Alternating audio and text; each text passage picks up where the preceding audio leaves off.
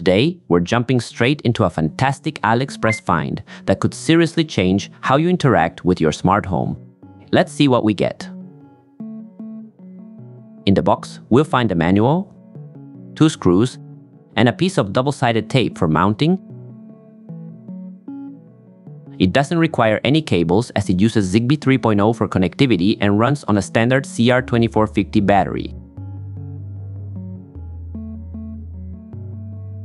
And inside this bag, this is the Zemismart ZMR4. It's a wireless Zigbee scene switch, and trust me, it's more than just a remote. My favorite feature right out of the box is this magnetic wall mount. You can use it like a traditional wall switch, or just grab the remote and take it with you to the couch. Super versatile. This wall mount fits a standard US single-gang electrical box. This allows you to install a smart module like the Sonoff Zigbee Mini Extreme to make your regular lights smart and control them with the Zemismart ZMR4. To start, pull the plastic strip to activate the battery. And here's where the magic happens. This device has 4 buttons. Each button supports a single press, a double press, and a long press. 4 buttons, 3 actions each, that's 12 unique commands from a single compact remote. You can control lights, scenes, blinds, you name it. Once you open the battery compartment on the back, you'll find the CR2450 battery inside. It's designed for easy replacement. Simply push down on the top edge of the battery and it will slide right out.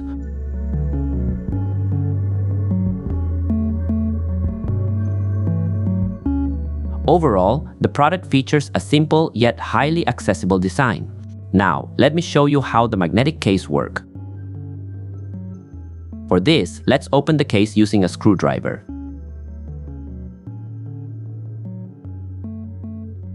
You'll find 2 magnets that are key to its design. They hold the device in position by attracting the metal CR2450 battery itself. This means the device can only be installed one way. Placing it upside down will not work.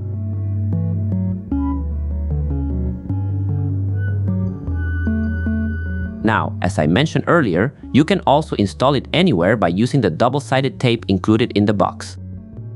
Alright, let's get this connected to Home Assistant via Zigbee 2 MQTT. For this, if you go to my website, you can use this button to open the Zigbee 2 MQTT add-on page. In here, just click on Permit Join All. And then, to put the device in pairing mode, we need to press and hold the first and second buttons until the LED at the top starts blinking. Then just release the buttons and wait for it to be configured by Zigbee 2 MQTT. And that's it. Once configured, the device is identified as the TS0044. This is another 4-gang wall switch. What likely occurred here is that the core Zigbee design was shared, perhaps licensed, but the final product was re-engineered to have a different form factor and features. You'll notice the manufacturer's branding says Tuya, not Zemismart. This is common because Tuya often licenses its established smart home designs and technology to various other brands, allowing them to implement and sell the product under their own name. Now, the first thing to do here is change its friendly name. This will allow us to find it easier under the MQTT integration in Home Assistant.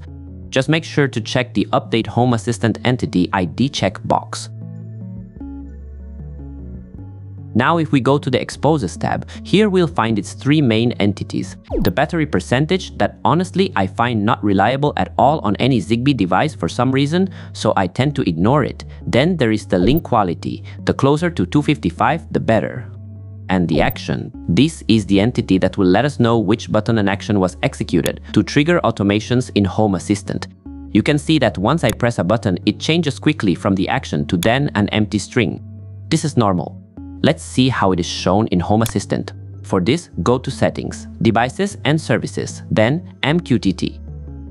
Here, you can find the device by the name you gave it before. And if you see the action entity under Events, you can see that it updates and retains the value from the last action executed. Now, one important thing that I want to mention that I find a little irritating is that the hold action is only triggered after you release the button. If you release it before the time it expects for hold action, it will simply report a single press. I find I prefer the functionality of devices like the Akara buttons, which report distinct hold and release events. This approach offers greater flexibility as it allows the user to specifically define whether an action should trigger upon holding the button down or upon its release. This is a personal preference, but I wanted to mention it for clarity, as this device's behavior isn't immediately obvious. Other than that, the device feels really light in the hand, and its size is really easy to navigate and use any of the available buttons. Now, to use it in Home Assistant, we are going to use this blueprint created by ID Crook. To use it, you can use this button on my website.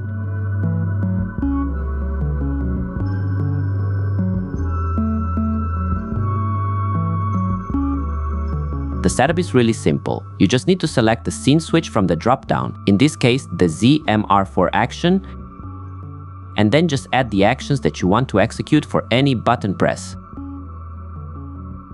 To test this, I'm going to add the input boolean I created for my ultimate gaming automation that automatically triggers and sets up my Steam machine to play games in my living room. I used many tricks on that video and not many people have seen it, so I really encourage you to check it out if you want to get some tricks that you might want to use in your automations.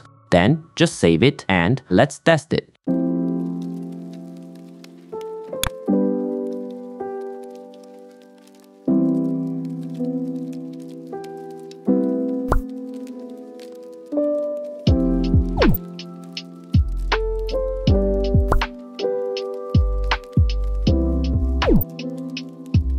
You can get the Zemismart ZMR4 using the affiliate links on the website. I hope this look at the device and its inner workings was helpful. If you enjoyed this detailed breakdown and want to support the channel, please consider becoming a member on Patreon like all these amazing people.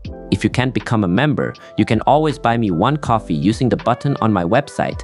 And if you can't do that, don't worry. Just remember to leave a comment on the video and share it with your friends. I truly appreciate all your support, and don't forget to subscribe for more content like this. I'll see you in the next video.